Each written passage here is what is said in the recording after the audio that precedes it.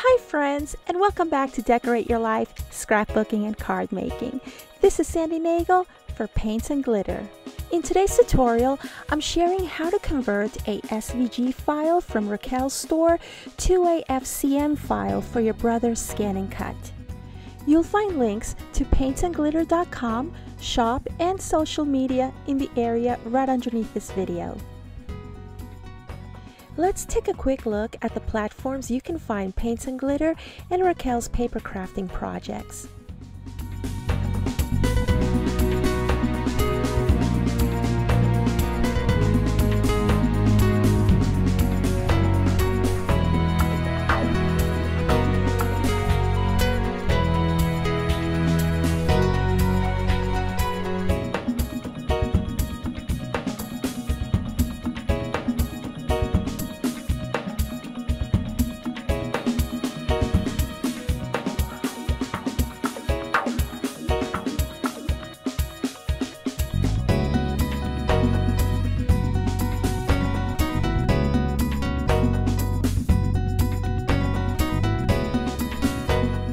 Okay, once you've purchased and downloaded your SVG files from Raquel's store, we begin at canvasworkspace.brother.com.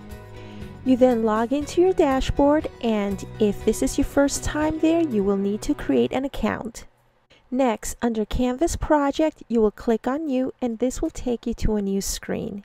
Next, you'll look for that SVG icon, and you're going to click on that. Next, you're going to click on Choose File, and you'll go to your folder and you click on the first file in your folder, and you're going to click Done and then OK. And then you're going to click on the download button, and you're going to get a new pop-up. This pop-up is going to ask, do you want to save it to an external disk or a USB stick or whatever, and or you could do it wirelessly to your brother's scan and cut. I have not set up my brother's scan and cut wirelessly, even though it does have the capabilities. I don't know, I guess I'm just lazy. So I do choose to drop everything in a USB stick, and then I take my USB stick to my scan and cut.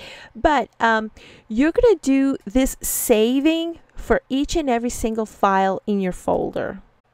I hope that you found my tutorial on how to convert your SVG files to FCM for your brother's scan and cut easy and helpful. Subscribe to my channel and click on the bell icon for upcoming projects using SVG files from Paints and Glitter. Thank you so very much for watching, and I'll see you once again real soon. Bye now.